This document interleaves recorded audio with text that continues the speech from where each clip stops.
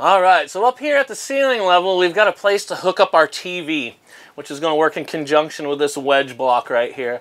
So we've got our power receptacle, we've got our antenna, which is going to be a coax setup, and that'll also take care of our cable TV from the outside of the unit, I believe we discussed in another video. And we've got our RCA jacks coming from our stereo. So in this particular one here, we've got the red, the white, and the yellow, excuse me.